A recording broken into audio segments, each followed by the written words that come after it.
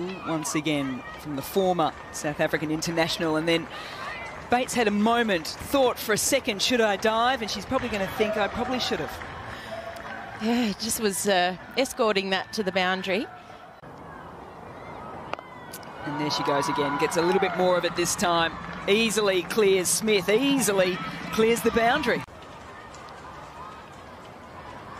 Chances taken, sharp behind the stumps. Villani, having been put down by Belinda Vakarua in the over before, departs.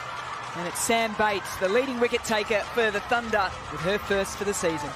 A little bit of purchase in the surface as well, and Villani just dancing down the wicket. A lot of air given by Lauren Smith. She invites Lizelle Lee to go for it, and she certainly does that. You don't need to ask her twice. This one just a bit of a pressure release. Very, very hard to bowl off spin, then becomes even more important with her slower balls. Well, head goes down straight away. She has not got all of it, and it's been taken. Annika Leroyd on the boundary line. Chances, so a nice little bit of a leg cutter there from Sammy Jo Johnson. Looking into the sun, fantastic catch from Leroyd. And the Thunder. Oh, she's been sitting back watching Lizelle Lee go about her business. It doesn't quite time it as Lee did clearing the boundary, but she's picked up her first.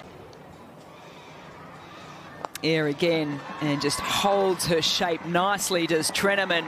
We've seen two from Lee. Treneman likes that style, yet she goes the offside for the maximum. Oh, picked up nicely. She's already hit 1-6. Let's make that 2. 1 down the ground, 1 backward of square. Does any stand out? We're going to have to pause you there, Molly, because, yeah, sadly for you, the wicket has fallen. It was Belinda Vakarua underneath it. Important one because they were just starting to get themselves set. Absolutely. No room there from Chloe Tryon. She bowled in some good areas. I mentioned that before. I think she's bowled really tight. She's got good shape on the ball and a really solid catch down the... Goes the long handle, does Graham, and just falls short. Turns Leroyd inside out as she sees it over the boundary line. Well, we mentioned it last night as that's heaved away by Mignon du Preez. Alex Blackwell, you mentioned it. Stumped, is it? That's the question. We look to square leg umpire. The finger is up. Mignon du Preez departs. Well, international teammates, and it's Chloe Tryon who comes out on top. Up too often. Occasionally they have, and they've paid the price, but they've been willing to then adjust their length. Tosses that one up. Carey, the reaction says it all, and that is why, because Lauren Smith camps underneath it, takes the catch to push on. Well, it was really obvious that Nicola Carey was really trying to get onto that front foot. So that's, again, smart bowling there from Sam Bates. Just held it up a little, had a field set perfectly in those sort of areas that the left-hander likes to hit. So great work there again from the Thunder. Deep in the crease, she wanted to. Very thick under edge as it goes out to Litchfield. As Johnson gets the second, I think she might with the dive.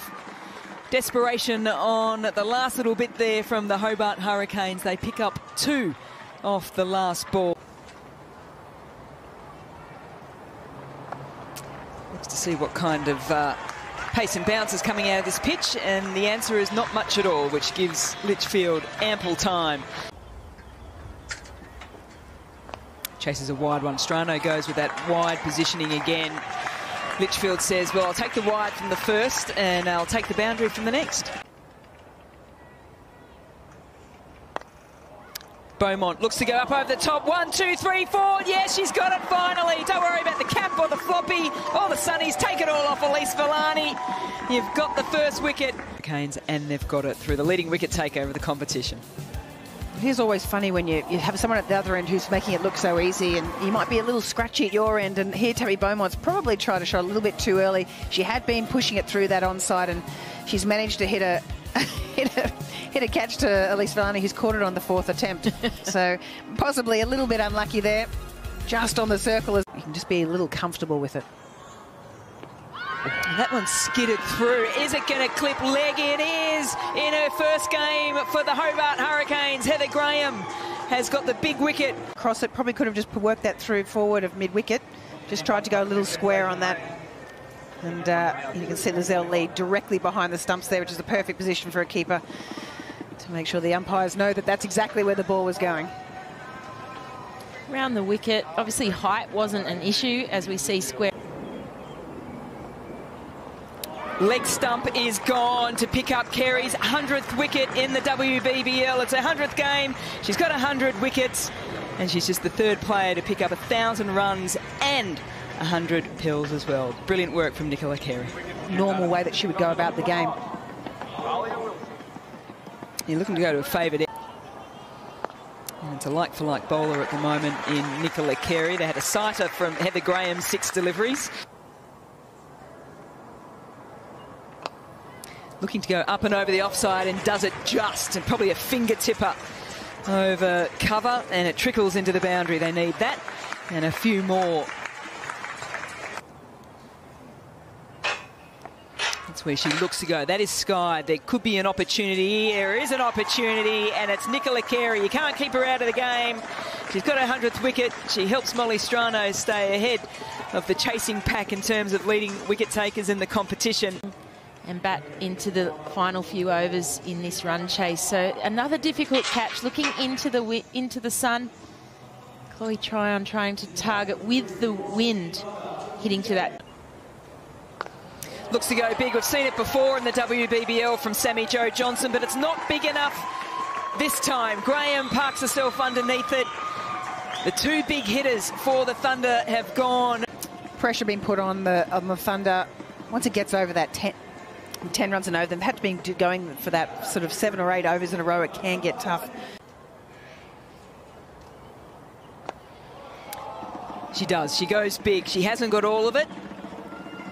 And this time it's Molly Strano. So the boundary riders for the Hobart Hurricanes have been doing the job. It's been Carey, Graham, and now Strano.